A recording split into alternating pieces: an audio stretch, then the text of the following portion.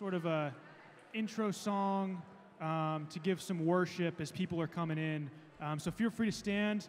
But before we start that, I got a verse from 1 John chapter 3, verse 1 says this: "How great is the love the Father has lavished on us, that we should be called children of God, and that is what we are." And that's a reason to celebrate. That's a reason to give God some worship. So that's what we're going to do. This first song, Shout of Love, we are children of God, and so we're going to give him worship for that.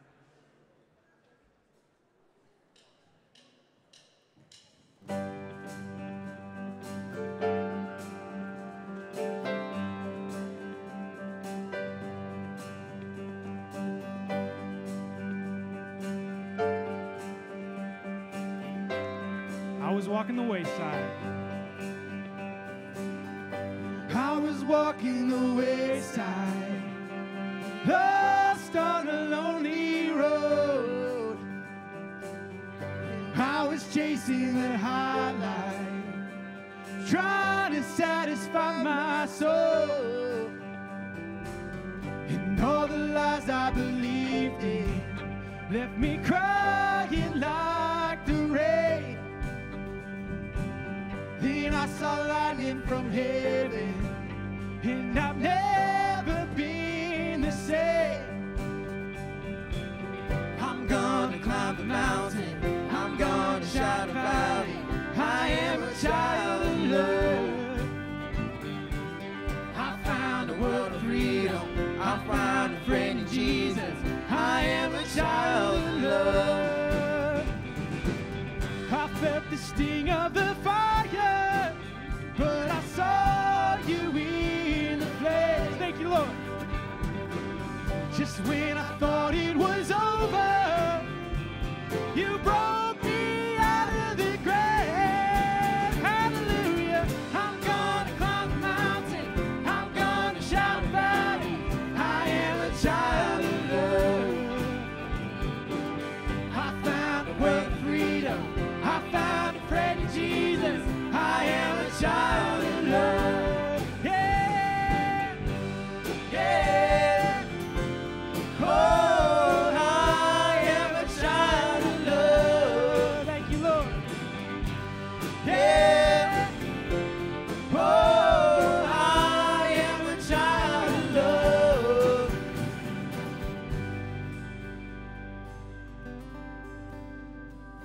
Nothing can change the way you love me. Nothing can change the way I belong to you. Yes, I do. Nothing can separate. Nothing can change the way you love me. Nothing can change the way I belong to you. Yes, I do. Nothing can separate. I'm gonna climb a mountain. I am a child of love. I found a world of freedom. I am a child of love. Yeah. I'm gonna climb a mountain, I'm gonna shout about it. I am a child of love. I found a world of freedom, I found a friend in Jesus. I am a child of love. Yeah, yeah. Oh, I am a child of love.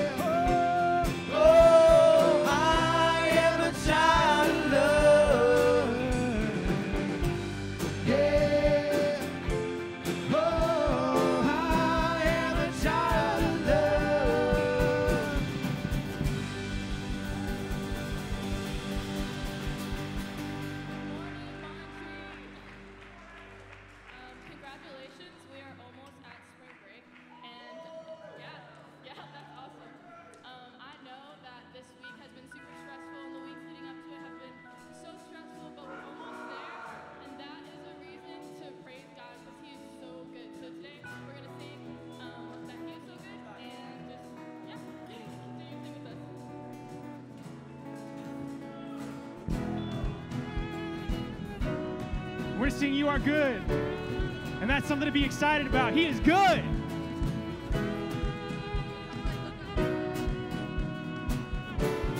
Sing You Are Good. Lord, you are good and your mercy endureth forever. Lord, you are good and your mercy endureth forever. Sing people from every nation. People from every nation and tongue, from generation to generation, we worship you. Hallelujah, hallelujah, we worship you for who you are. Sing You Are Good. We worship you.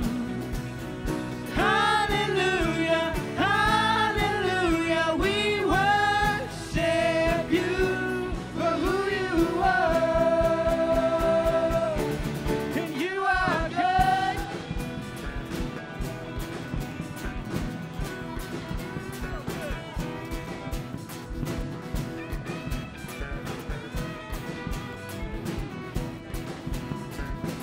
Lord, you are good, say, Lord, you are good, and your mercy endureth forever. Lord, you are good, and your mercy endureth forever. People from every nation. People from every nation and tongue, from generation to generation, we worship you. Hallelujah, hallelujah, we worship you for who you are. We worship you. Hallelujah, hallelujah, we worship you for who you are. And you are good. Yes, you are. Yes, you are. So good, so good. Yes, you are, yes, you are, Lord. And you are good. All the time, and all the time, and you are good, and you are good. All the time, and all the time, and you are good, and you are good. All the time, and all the time, and you are good, and you are good. All the time, and all the time, and you are good. Lord, you are good and your mercy endureth forever. He is so good. Lord, you are good and your mercy endureth forever. Lord, you are good and your mercy endureth forever. Lord, you are good and your mercy endureth forever. People from every nation and tongue, from generation to generation, we worship you. Hallelujah, hallelujah, we worship you for who you are. We worship you. Hallelujah, hallelujah, we worship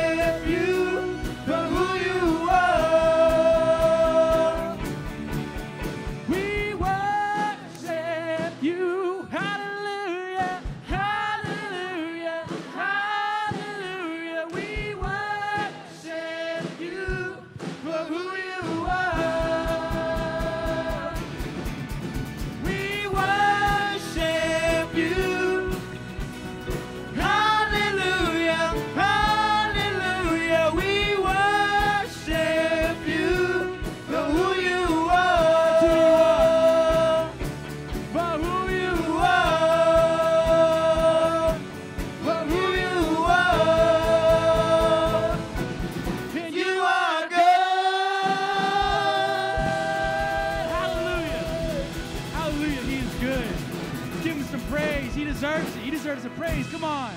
Give him some praise. Hallelujah.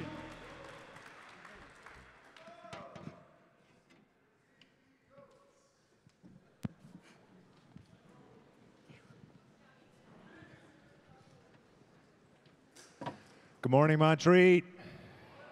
Good morning, Montreat. Give it up for the worship band. Great job, worship band. It's my pleasure to welcome you to the March Convocation. We're glad to have you here. Can you believe that the school year is almost 3/4 done? Unbelievable. It's like it started yesterday, but it didn't, and you're in the home stretch. So finish well, finish strong. You guys will do great. Would you join me in praying the Lord's Prayer, which I think is coming up on the screen? Please join in prayer. Our Father, who art in heaven, hallowed be thy name. Thy kingdom come, thy will be done, as on earth as it is in heaven. Give us this day our daily bread, and forgive us our debts, as we forgive our debtors. And lead us not into temptation, but deliver us from evil. For thine is the kingdom, and the power, and the glory forever and ever. Amen. Thank you. We have a really special occasion today. This is our annual Calvin Thielman lecture series. We had 2 really great sessions last night. We've got another session right now happening here in Convo. There'll be a pastor's luncheon following this.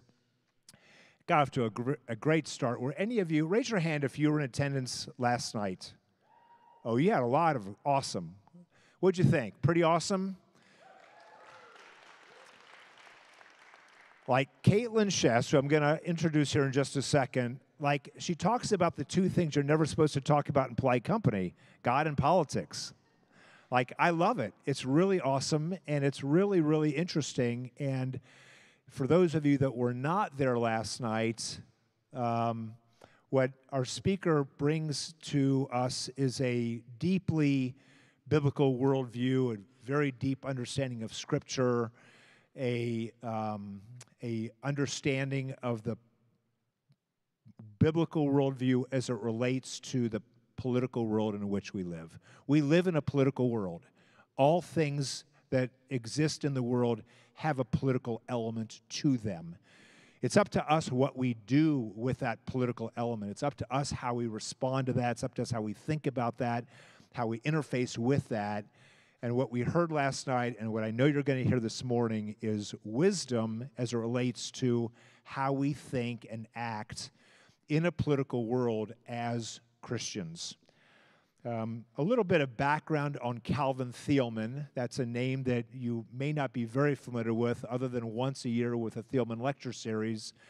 Calvin Thielman was born in Texas almost 100 years ago, 1930, and he was on a fast track to a political career when the Lord called him to ministry. He was actually an advisor to Lyndon Baines Johnson, who was the president following John F. Kennedy in the 1960s. It was during the Vietnam War. It was a very turbulent time, and the Lord put Calvin Thielman in a place of influence with one of the most influential and powerful people in the world at the time, the President of the United States. He came here as pastor of the then Montreat Presbyterian Church. Now we know it as the Christ Community Church. Richard White, we just wave your hand. Richard is the pastor of Christ Community Church. It's a great partner here in the Cove. And Richard and I were classmates at Gordon Conwell Seminary back in the dark ages. And so now we're out of the dark ages and we're still kind of hanging out together. Calvin Thielman came as pastor of Montreat Presbyterian Church, Christ Community Church, back in 1962 and had a dual appointment as chaplain. We now call that position Dean of Spiritual Formation that Rachel has. But he came as chaplain, and he served in that capacity as both pastor of the church and chaplain of the college for over 30 years, from the early 1960s to the 1990s, and his legacy is a very powerful one. Now let me introduce our speaker. Kaitlyn Schiess is an author, writer, and she's working on her PhD at Duke University, at Duke Divinity School, and she's studying this really interesting combination of political theology, ethics, and biblical interpretation. She earned a master's in biblical or systematic theology from Dallas Theological Seminary. She did her undergrad at Liberty University, where she kind of cut her teeth on the whole question of politics, or it kind of cut them for her. Like, it was kind of an in-your-face kind of political moment back in 16 when she was a student there, and she can talk about that if she wants to. She's the author of 2 books, and as a young speaker, writer, thinker, that's pretty impressive. Her latest book, which was released last year, is called The Ballot and the Bible: How Scripture Has Been Used and Abused in American Politics and Where We Go From Here. Please join me in welcoming Kaitlyn Schiess.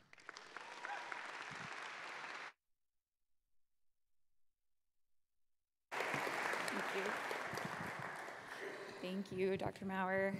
Good morning, everyone. I'm so thankful to be here. This is really fun. And as already has been said, I'm that awful person that's here to talk about politics, everyone's least favorite topic. I've actually kind of learned that I need to prepare myself for the fact that when I show up anywhere, people are a little nervous. Some of you are nervous because you have correct political opinions, and you're hoping I share your correct political opinions.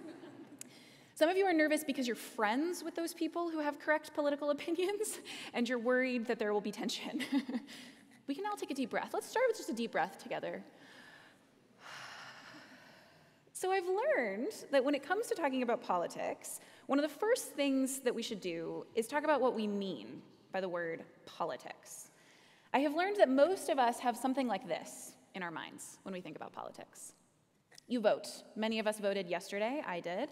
You think of elected officials. Maybe you think of a protest, or maybe you even think of the Supreme Court, decisions that get made at the highest levels of power. This is our image of political life. And political life includes these things, really importantly. But this is the image I want to start out with for us today. This is how I want us to think about what politics is. Community. How we build a flourishing life together. This is even at the root of the word politics, which comes from the Greek word polis, that just means city or community. So right off the bat, before I get into anything else I want to say, I just want to start out by saying when I say the word politics, this is what I mean. How do we build a flourishing life together? How do we have conversations with people who are different from us? How do we build relationships when there's great differences between us? As Dr. Maurer said, I am a PhD student at Duke, and so I'm contractually obligated to quote my advisor every time I speak anywhere. So this is Luke Brotherton, his definition of politics.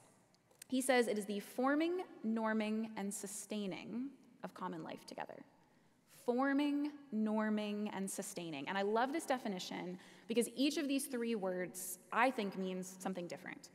There's the forming of our political life, the laws, the elected officials. We have a certain structure. You probably in high school had a civics class and you learned this is how our government works. But then there's the norming. Why do we grow up believing this is a totally natural, normal way to live a political life, that I get to vote for elected officials, that there are judges that make decisions about things? It's because we have stories that we tell that make sense of our life together. Why does voting seem natural to us even though it was not natural to most Christians throughout history? It's because we grew up in a community that told stories about what kind of creatures humans are and how we can live well in community and what makes sense of our history. What do we inherit? So there's the forming, the norming, and then there's the sustaining. Local relationships, communities, neighborhoods. We need those relationships to sustain our political life. I said last night my best example of the sustaining of political life through relationships is the fact that when I first moved into the house I live in Durham, North Carolina, I quickly learned that me and my neighbor had a very different idea about what made a flourishing common life. I believed that it involved quiet at 3 o'clock in the morning. He believed it involved loud music at 3 o'clock in the morning. So we had to have a conversation about how we build a common life together. I had to go next door and say, hey, this is not how I want to live. Can you tell me more about how you want to live and we can talk about it? So politics involves all these things, the forming, the norming, and the sustaining of our common life together. So while we have different obligations in our lives, to our families, to our churches, to our local, national, state governments, our lives cannot be neatly divided into the political and the non-political parts, or for Christians, into the political and the spiritual parts. I want our whole lives, as I talked about last night, to be shaped by Scripture, and that includes our political life. So let's talk about how Scripture describes our political life. And we're going to start at the very beginning, which is a good place to start, in Genesis. In Genesis 1, verse 27, it says, "So God created mankind in his own image. In the image of God, he created them. Male and female, he created them. God blessed them and said to them, 'Be fruitful and increase in number, fill the earth and subdue it. Rule over the fish in the sea and the birds in the sky and over every living creature that moves on the ground.' Then God said, 'I give you every seed-bearing plant on the face of this whole earth and every tree that has fruit with seed in it. They will be yours for food. And for all the beasts of the earth and the birds in the sky and all the creatures that move along the ground, everything that has the breath of life in it, I give every green plant for food.' And it was so. God saw all that he had made, and it was very good." So I know you're thinking, I'm very familiar with this story. I saw the flannel graph as a kid with the beginning of creation. What does this have to do with our political lives? Well, a lot of our conversations about politics start in a very understandable place. It starts with sin, right? Most of our experience of politics is colored by sin. So we'll say, let's start the conversation with how sin makes it difficult for us to live together in community.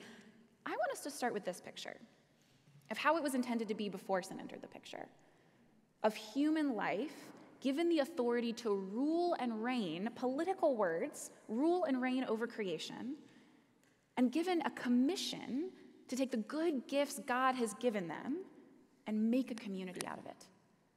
God will say to them, "Be fruitful and multiply," and that doesn't just mean have children. That means take these things I have given you and build a community with it. And that commission to rule and reign, to use the good gifts of God's creation and make something out of it, is never revoked. It's made much more challenging by sin, but it's never revoked. So I'm going to skip all the sin really quickly and move all the way to the end of the story, to Revelation 21, where it says in verse 1, "Then I saw a new heaven and a new earth, for the first heaven and the first earth had passed away, and there was no longer any sea. I saw the holy city, the new Jerusalem, coming down out of heaven from God, prepared as a bride beautifully dressed for her husband. And I heard a loud voice from the throne saying, 'Look, God's dwelling place is now among the people, and he will dwell with them. They will be his people, and God himself will be with them and be their God.'" So political action begins in creation. We're given this commission, never revoked, to rule and reign, to take the good gifts of God's creation and make something beautiful out of it. And the end of the story, there's not a church. There's not just people with God with no organization. There's a city. We don't return to the garden. That commission that was given of taking the garden, the good gifts in the garden, and building something good, something flourishing with it, is fulfilled perfectly in the New Jerusalem. A picture of a city is not just a picture of a good thing. It's a picture of human community, organized well, which requires politics. So this is the picture from the very beginning to the very end. And I skipped some really important things. What makes it so challenging, right? That's a beautiful picture of political life. It would be so lovely if we were just free to fulfill this commission and it was never challenging. None of us have that experience. But here's what's importantly true. Even once sin enters the picture, that commission is reiterated. The first conversation that God has with Abraham in Genesis 12 says, "I will make you into a great nation, I will bless you, I will make your name great, and you will be a blessing. I will bless those who bless you, and whoever curses you I will curse, and all peoples on earth will be blessed through you." The very beginning of the people of God is a people oriented outwards towards the life of the world. A people oriented towards fulfilling this commission of taking the good gifts of God's creation and doing something with it. It even says in Isaiah 60 that the kings will bring the wealth of the nations into the New Jerusalem. So all of these kings, not people of God necessarily, but people who have done good work in the world, had moments of reconciliation, of justice, of creativity, of goodness. That goodness doesn't just go away, it is brought into eternity. So this picture of political life, of the people of God oriented outwards, seeking the good of their communities, is not the picture of political life most of us are familiar with. We don't actually see as many people as we would like, working with joy to seek justice and show mercy. We don't think of our political life as a form of worship very often. Usually, this is something more like our experience. Some feelings might be arising within you. This is our experience of political life, not this beautiful picture in Scripture of seeking the good of our communities, of fulfilling this commission, of being a people of God oriented towards the life of the world. Our experience of politics is usually angry social media fights, Thanksgiving table blow-ups, trying to figure out who to vote for when there are no good options, wanting to see common sense, good policies passed, but instead watching politicians fight for the best zinger on cable news. Scrolling Instagram or TikTok and just seeing angry people post takedowns of even angrier people and feeling your own blood pressure rise and you can't do anything about it. And while we might expect that from a fallen world, why on earth are we seeing that among the people of God? Strangely enough, actually, this kind of picture of political life is not too far from how Scripture describes it as well, including by God's people. So, finally going to the very middle of this book, I'll take you to Isaiah 1. It says in verse 10, "Hear the word of the Lord, you rulers of Sodom.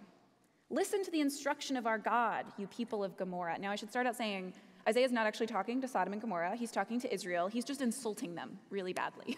He's calling them the worst name he can think of. You are like Sodom and Gomorrah, the worst kind of people.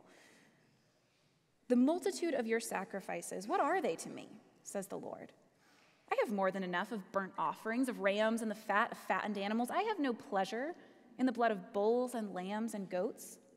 When you come to appear before me, who has asked this of you, this trampling of my courts?" Now, if I was the people of God hearing this word from Isaiah, I would have an answer to this question: who asked this of you? You did.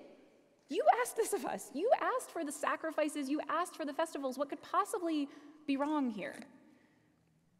Stop bringing meaningless offerings. Your incense is detestable to me. New moons, Sabbaths, and convocations, I cannot bear your worthless assemblies. Your new moon feasts and your appointed festivals I hate with all my being. They have become a burden to me. I am weary of bearing them, and this is what should really give us some caution. When you spread out your hands in prayer, I hide my eyes from you. Even when you offer many prayers, I am not listening. Your hands are full of blood. Wash and make yourselves clean. Take your evil deeds out of my sight. Stop doing wrong. Learn to do right. Seek justice. Defend the oppressed.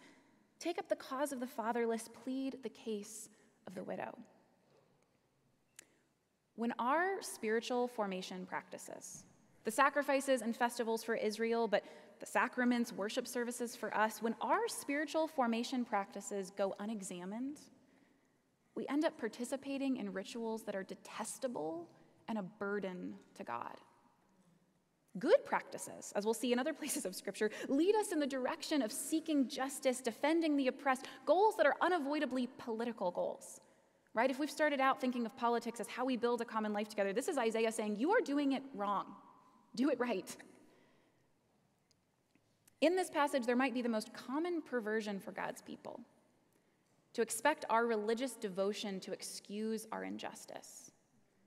To think that our private devotional practices mean we don't really have to engage in any of the messy political questions of the world we're in. But Isaiah over and over again rebukes God's people for fasting and thinking that he will notice their devotion while they spend their fast days exploiting other people, fighting with each other. This is what he says later in Isaiah 58. Your fasting ends in quarreling and strife. You cannot fast as you do today and expect your voice to be heard on high. Is this the kind of fast I have chosen? Only a day for people to humble themselves? Is not this the kind of fasting I have chosen, he says in verse 6, to loose the chains of injustice and untie the cords of the yoke, to set the oppressed free and break every yoke? Is it not to share your food with the hungry and provide shelter for the poor wanderer, when you see the naked to clothe them, and not to turn away from your own flesh and blood? These are sobering words from the prophet. As it was said in Isaiah 1, I'm not hearing your prayers. Here in Isaiah 58, it says, you cannot fast as you do today and expect your voice to be heard on high. Importantly, these passages in Isaiah don't substitute spiritual formation for work of justice. Isaiah is not saying, stop worshiping God, stop doing these things God is saying, just pay attention to the needs of the vulnerable, don't do any of that other stuff that God told you to do. He's saying, pay attention to how your idolatry is causing injustice. Isaiah is highlighting, as many of the other prophets do, that injustice and idolatry go hand in hand. We mistreat people because we are worshiping wrongly.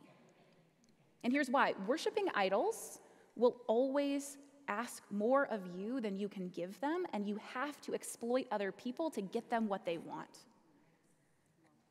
If you worship money, you'll end up exploiting other people to get it. If you worship success, you'll end up trampling over other people to get it. If you worship popularity, you'll end up diminishing or degrading other people to get it. Suddenly, humans made in the image of God are obstacles to the worship of the idol that has you captive. So politics is necessary because it's not separate from our spiritual lives. If idolatry and injustice are so intimately tied together, we have to pay attention to both. We have to ask how we are worshiping wrongly and ask how that's affecting our neighbors, made in the image of God. So, if from Genesis to Revelation, politics is necessary, if from Genesis to Revelation, politics is a way that we fulfill this commission, and yet, in the middle of the picture, in the middle of this story, it is incredibly difficult to do it well. There are idols vying for our attention. There are traps that tempt us to treat other people made in the image of God as degraded. And our political life is no different from Isaiah's. This is the picture that shapes most of our political life. Politicians and pundits alike know that fallen humans are susceptible to idolatry, that we crave powerful stories about the world and our place in it, so we can fall for really dangerously false ones. That's why when we talk about what is so broken about our political lives, when we think about why Christians in particular have failed to live up to our best theology about politics, I like to talk about false gospels. When my first book came out in 2020, there were a lot of pastors that would ask me to come and just kind of like fix their church. They would be like, things are very bad, people are fighting a lot, could you just come in and like say the perfect thing that would fix it all? And it turns out that's not possible, especially over Zoom. And here's what I think it really misses. Here's what we miss most often, actually, in our political theology. We are not usually engaging from our ideas, from our theology. We all share this book, right? So if the story I just told you, Genesis to Revelation, is true, we all have this book, why do we fail so terribly at it? We're actually engaging in politics from a deeper place than we're conscious of, from the place of stories and emotions and identities. One of the things I think we have all learned over the last few years is that people cannot be fed a steady diet of cable news, Facebook posts, political advertisements, TV shows, movies, and not have that affect their spiritual lives. We can't keep letting that fester and grow as if it will not affect us spiritually and theologically. There are just some things about humans that politics has understood better than the church very often. Emotion is at the heart of our political life, whether we like it or not. We are pulled through the world by our emotions. They're not bad things. They give us valuable information, but they can also be exploited by the media and by politicians. Because our conversations about politics, our conversations that can get very heated, you might have noticed, aren't usually heated because people get really intensely passionate about tax rates or where to build a new bridge. Usually it's because there's something deeper going on, some deeper story, belief about who they are and what's most true about the world that is shaping our political life, because we are storytelling people. We run and live off of stories, and we run and live off of loyalty. Loyalty is a combination of our identity and our sense of community, who I am and who I belong to. So these are the tools of our political life. These are the tools shaping us, telling us what to believe, who to hate, what to love, how to act. Fear, desire, love, hate. These stories and loyalties are communicated to us primarily through emotion and storytelling. I'll give you one example of this. Dr. Maurer already mentioned I went to Liberty University when I was a college student, and we had a lot of chapel speakers. We had to go to chapel 3 times a week, so lucky you. We had to go 3 times a week, and very often during the lead up to the 2016 election, our speakers would be politicians. And one year, Bernie Sanders came to speak. Sort of a strange choice. The school had to keep their tax-exempt status, so they had to invite anyone who wanted to come who was running for president. And Bernie Sanders, to his credit, showed up. And he said, look, we disagree about a lot of politics, but you're Christians and you care about helping the poor, and I care about helping the poor too. Can we just talk about that? And I was really impressed by that. And I looked around the giant auditorium. There's so many students at Liberty, and most of what I saw was this. Absolutely not. I know what to think of you, and I don't like it. And that made sense to me, because people have pretty strong political feelings. This was not a school that was going to be particularly hospitable to this guy. But a few weeks later, something interesting happened. Another speaker came, a woman named Ann Voskamp. If you know her, she's not a politician. She writes devotional books. She's a speaker. She doesn't really talk about politics at all, but she spoke from the stage about the story of Esther. And she said, we have to pour our lives out for the vulnerable. We have to risk what we have for the sake of people on the other side of the wall in Esther's story. And I was moved, and I looked around and I saw this. Absolutely not. What was going on there? Many of us had been consuming media that we thought was just telling us how to vote. Here are the politicians that share our view of the market and how important the market is. Here are the politicians that are the socialists that are bad. But underneath all of the policies and the politicians and how to vote and who to vote for was a story. A story about the world that said, if you're poor, it's your fault. And if you're wealthy, you've done something to deserve it. And that story was more powerful than telling us who to vote for or what policies to support. That story told us what to believe, how to treat our neighbors, and what stories from Scripture we could hear. It was a powerful story. It's just one example, but this is the kind of frame I want us to think in when it comes to our political lives. What are the stories I am being sold? And do they line up with Scripture? When I was a kid, my mom, who's a very wise woman, used to tell us right before Christmas a certain thing about all the commercials we would see, right? Right before Christmas, you start getting way more toy commercials, so all the kids can find all the toys they should put on their Christmas list. What my mom would always say is, find the lie. She would say, there's a part of this commercial that's not telling you the whole truth. When I was a little kid, I really wanted this Barbie that could bake cookies. And because my mom had said, find the lie, I remember the day I was sitting in front of the TV and I went, that Barbie can't bake cookies. She has a little apron, she has a little bowl, but I will have to stir the cookies together and put them in an oven. She doesn't do it for me. Because she had taught me, find the lie. I think that is the real mission for us in an election year. Find the place that we are tempted to believe something not true about the world. Find the place where maybe the policy or the politician that's being supported, maybe it's a good goal, maybe it's a good thing. But the story underneath it is false. Maybe I still vote for the politician, maybe I still support the policy, but I've had the discernment to see underneath it and say, what story about the world is being told here? And is it true? Does it line up with Scripture? Ultimately, all of the stories we consume need to be weighed against the most true, the most perfect story that there is.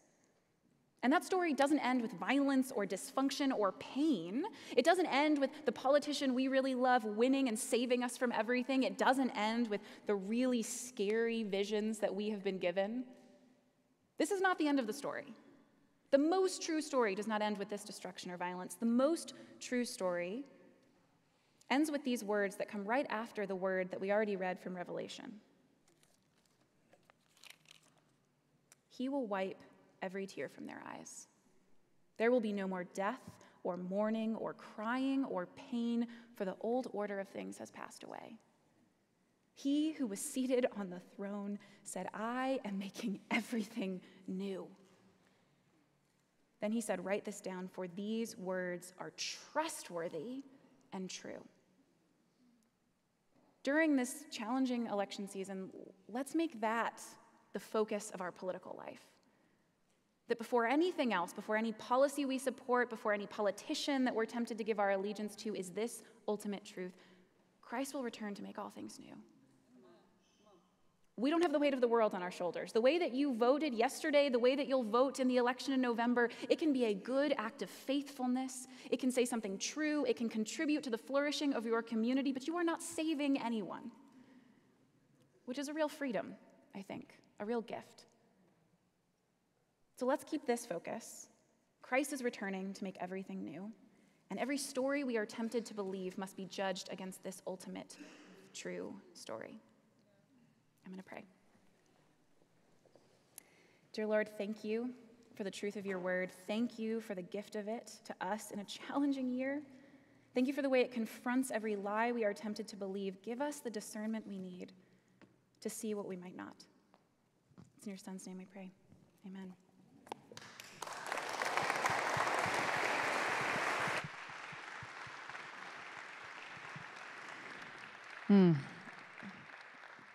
Amen to that. I think a little more appreciation, please. Jesus is making all things new. That is a good word. That is a word we need to hear. All right, friends, just a few announcements for you before we wrap up. First of all, Coda Music Festival. Shout out to the music business people. Where are you at? So March 23rd, Saturday, it's going to be in front of Gaither Commons at 7 p.m. Tickets are free to students. They're discounted for staff. David Wilcox and Ashes and Arrows are going to be the artists who are featured.